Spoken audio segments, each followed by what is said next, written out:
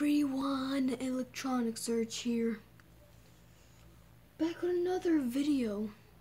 In today's video we got this Sharp LCD TV. This was trash picked. I actually found this not far away from my house. Found it in an alley. There was a mattress by it, so I gave it a good clean. Because if this thing was sitting right next to a mattress, gotta clean it off a little bit, get those bed bugs out of this house. But yeah, here it is. There was also a piece of paper taped to the LCD screen saying good working. So if it's good working and there's a paper that says it on it, why not grab it for a video? And also, this is an HD TV. I don't know if you could see that, but it says HD TV right here. And since it has that, I could have 50-50 chance of that Zenith right there, and then this one being my computer monitor. But I'm still thinking, this would be a very good computer monitor. And this is a 25-inch. I don't know from what year. I don't know what from year. I'm guessing 2010. What do you guys think? That looks like from 2010. I don't know, but to me it looks like 2010. It could be 2005. It's a 25-inch. So yeah, I don't know. It's got Dolby Surround. Dolby Digital. So as you can see right here on the bottom are the speakers. Sharp. Here, let me just bring it closer.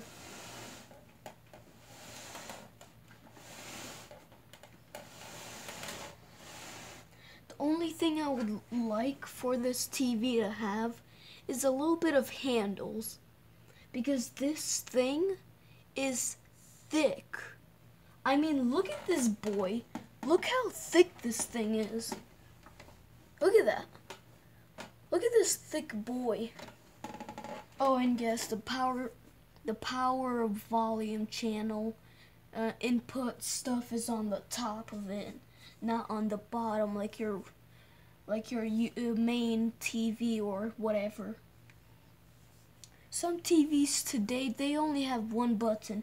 You just press it, and then there's a whole menu you have to do. That's it. Older TVs just have like menu input. I prefer those kind of TVs instead of like the buttons but that's what it is. Like for example, Samsung or Sony or LG or something like that. So this does work. The paper was not lying. And if it was lying, I would be very disappointed. But it does work. It does not have a menu button, which is very weird. Oh, no, it does not include a remote. It does have the power cable included, but it did not have a remote. It did have a power cable with it, and it's the original one. So if you turn it around, as you could see here, it is. This thing's very thick. So when I would be putting this on the wall, I would rather not put it on the wall. Would rather put it on like a bench or table type thing. But if we go ahead and turn it around, you could get a little sneak peek at the power board and the main input and screen, driver board thing, whatever it's called. So you got the power cord right here. I could see a copper coil staring out of there already.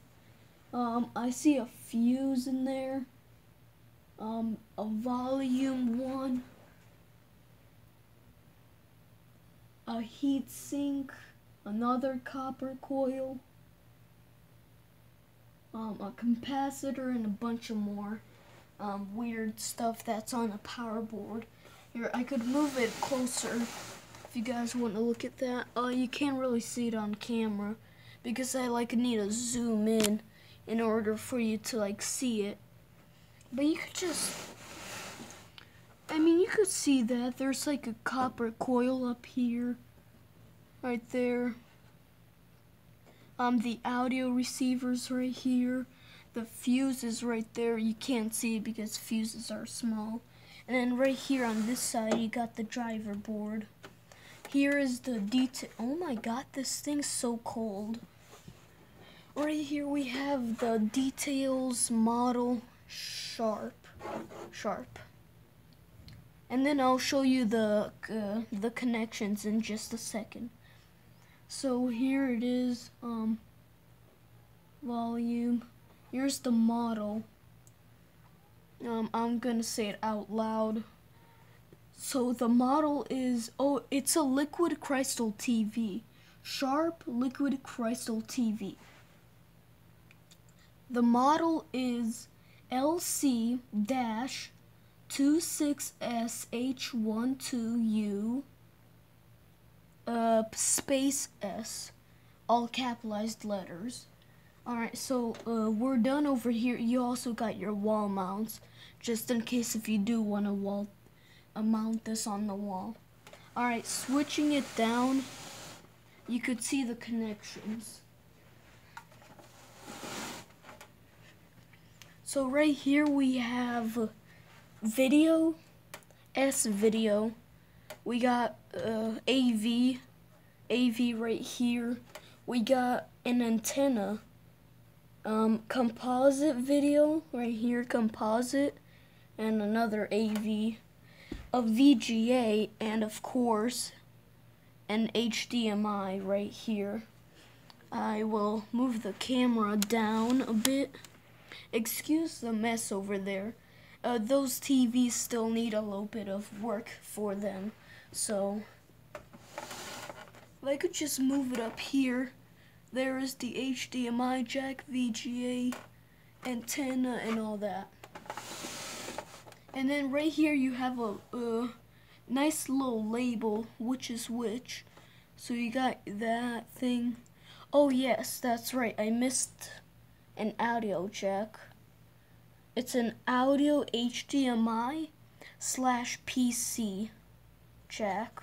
The VGA jack does look like it's if you look at the VGA jack, you can see that it's a little bit scuffed up.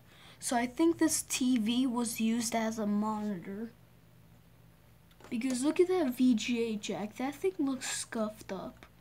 So it was definitely used by VGA. Details again. Alright. But let's go ahead and bring it to the front. Right here.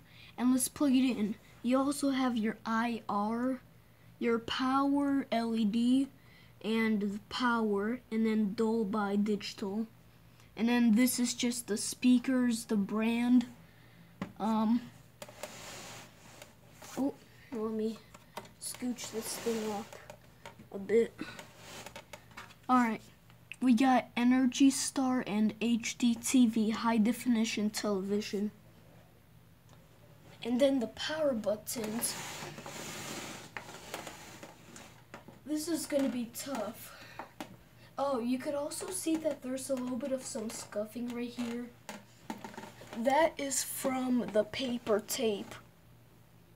So just volume, channel, input, and power. And then the vents up there. So let's go ahead and plug this thing in. Let me show you the power cord real quick.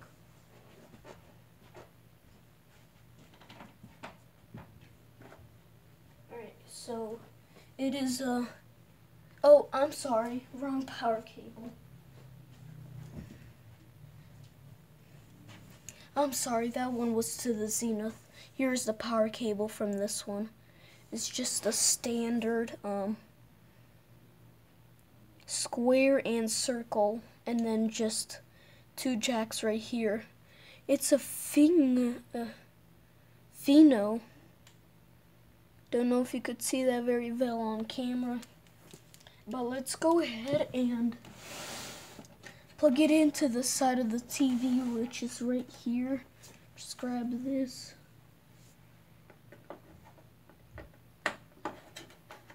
Just power right in there. Alright, we're good. So let me pick it up.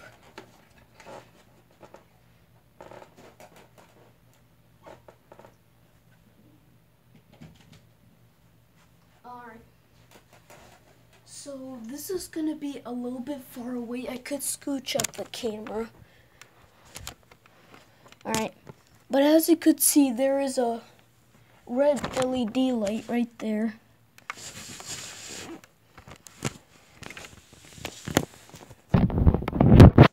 So let's go ahead and turn it on.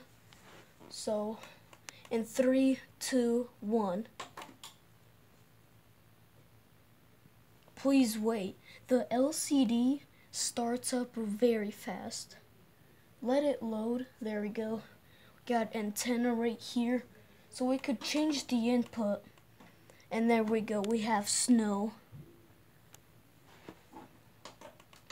So right here we have input 1, input 2, input 3, HD, which is HDMI, and then input 5. And then we could just go back to TV. I haven't tested the antenna yet. I'm pretty sure it works. I could try. The antenna's in my room. But I think this will just be a review video. I might do a speed comparison with the Zenith TV. But I think this is pretty fine. So as you could see, this display's lit up right now. It's just too bright in the room. There we go, now you could see it. So it's fine, I mean, nothing wrong, so we'll turn it off. There's a little click of it turning off. And that's it, and then the power LED is red again. When it's turned on, it's green. So for this, that is it for this video. The stand also has this little design where you could have the remote, where you could put the remote. But again, I don't have a remote. So yeah, that is it for this video, guys. I'm gonna try to get this gunk off, or that piece of tape off. Thank God I didn't crack the LCD by doing that. I also need to give the screen, the LCD screen, a good cleaning.